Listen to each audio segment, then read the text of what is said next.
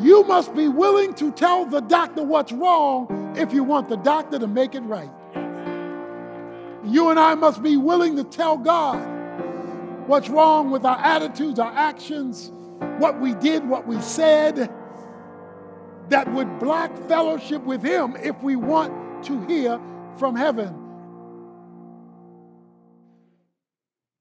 In Isaiah 58,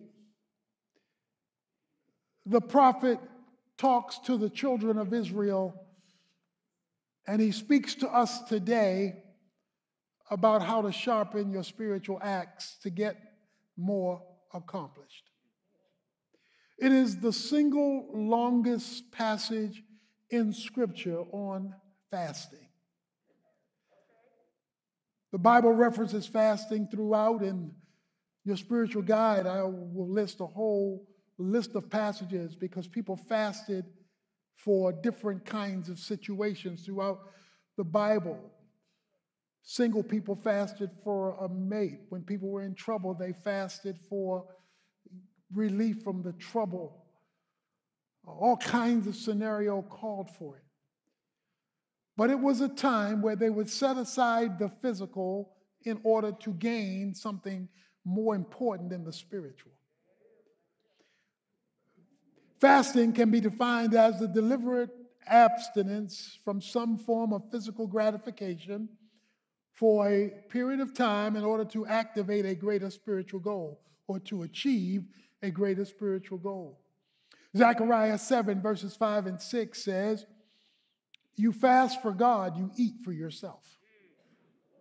We eat for our physical well-being, for our nutritional value. But he says, when you fast, when you intentionally give up the physical to gain the spiritual, you do that for God. And so Jesus made the point that in my absence, after my death, resurrection, and ascension, you will fast until I come again.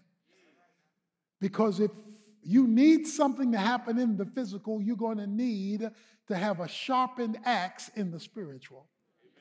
And that sharpened axe is when you add fasting to prayer. I was speaking to a group here recently, and when I spoke to the group, a mother had a baby in her arms, and the baby broke the meeting up because the baby started crying and just creating all kind of distractions in the meeting. So I'm trying to speak to this group. They're distracted. I'm distracted. The baby was hungry. The baby wanted food, and the baby was hungry and desperate.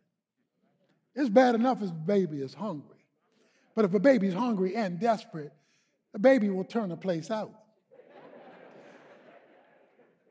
The mother, recognizing that there was a big disturbance, tried to pacify the baby. She went in and brought out a pacifier. That's called fake food. A pacifier is designed to shut you up while not benefiting you at all. A pacifier is fake news. Pacifier is designed to make you think something is happening because you're performing the duty. You are sucking and sucking and sucking and sucking. So maybe if you suck hard enough and long enough, you think something is happening in your life. A lot of fake fasting goes on, where you can go through the motions to pacify and make you think you are spiritual, make you think you're going. There's a lot of pacifying worship that goes on. Because I went to church, I must be spiritual or getting close to God. Well, the way you know you've been pacified is you're still hungry after you've done the work. God wants us to be hungry, but He wants us to be hungry for Him. He wants there to be a hunger for God. And so Isaiah writes, and the people had a question, verse 3 of Isaiah 58. Why have we fasted and you do not see? Why have we humbled ourselves and you do not notice?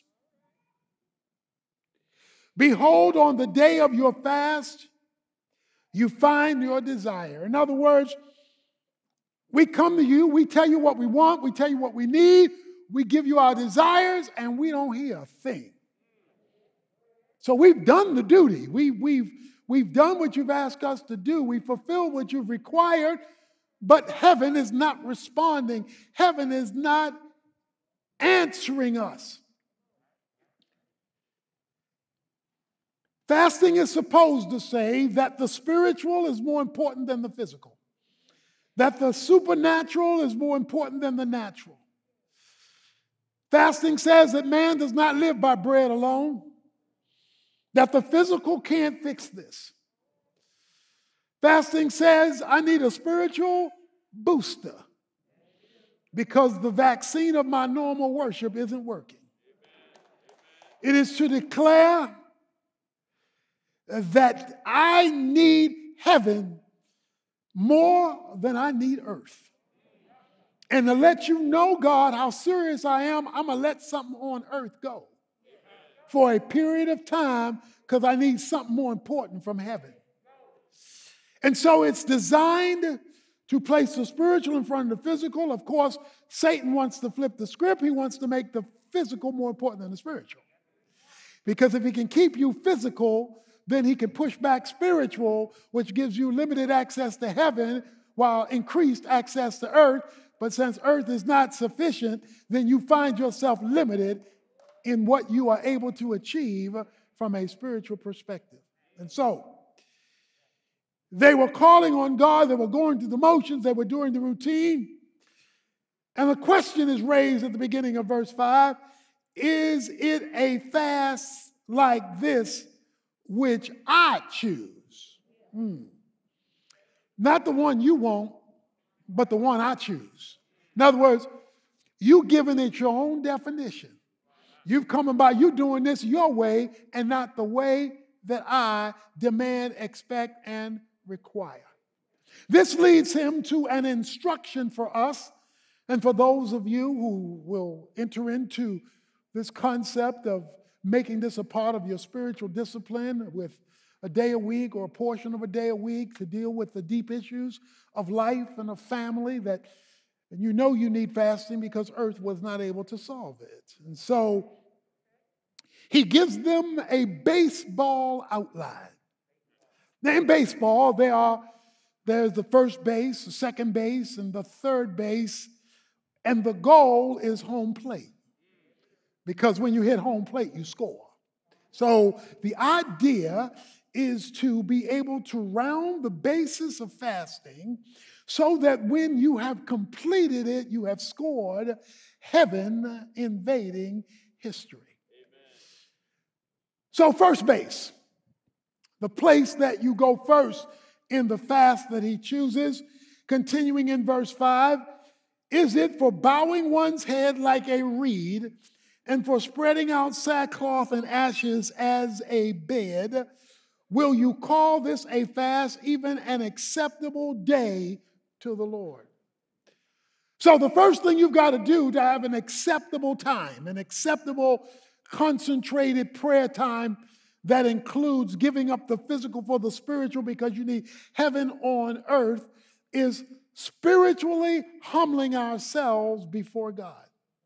He calls it humble yourself, sackcloth and ashes, which is the posture of repentance. In other words, he says, if you want my attention from heaven, you must be willing to address sin in your life. Amen. Sackcloth and ashes, humbling yourself. In other words, you cannot use religious activity as a camouflage for unrighteous activity. We must face our sin if we want to see God's solutions. If we are not willing to face our sins, not excuse them, but face them, to acknowledge God. The Bible says that the one, Psalm 66:18, who harbors wickedness in his heart will not hear from God. So if you want to hear from God, you must face unrighteousness in your life or my life or collectively in our lives. We must not call it a mistake, a bad habit, or, my bad. We've got to call it what God calls it if God has called it. And God calls it sin when we disobey Him or His word. And so you must face it, humble yourself, sackcloth and ashes. It is the posture of repentance. And He says, this is the day that I approve of, that I accept. There are probably some people in here who avoid the scale. If someone would ask you, have you stepped on the scale lately? You would say no. And there are other people who'll step on it and lean.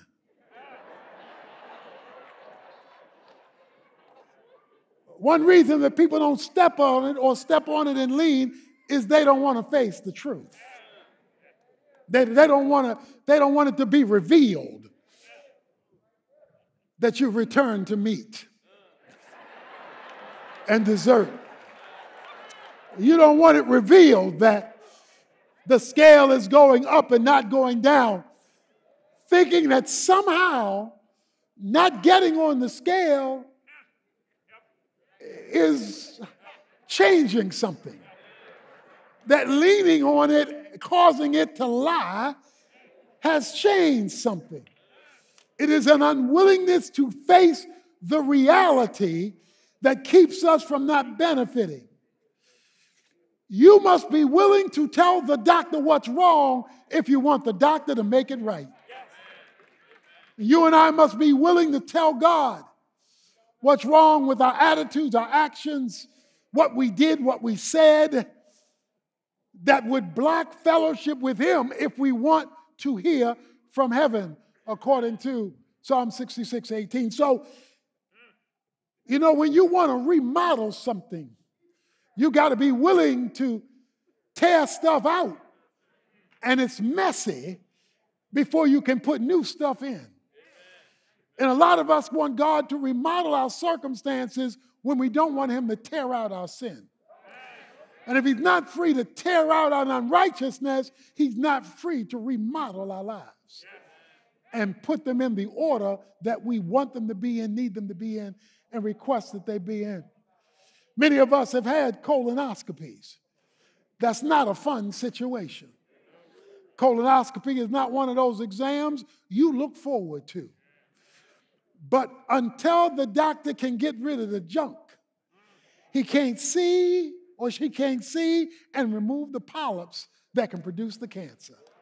And so even though it is an uncomfortable process and an uncomfortable exam, it's necessary to have a healthy colon and to live a cancer-free life from the colon perspective. God is inviting us to spiritual colonoscopies.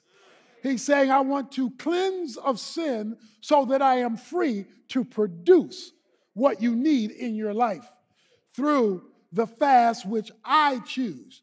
Not the one that you want, but the one that I choose.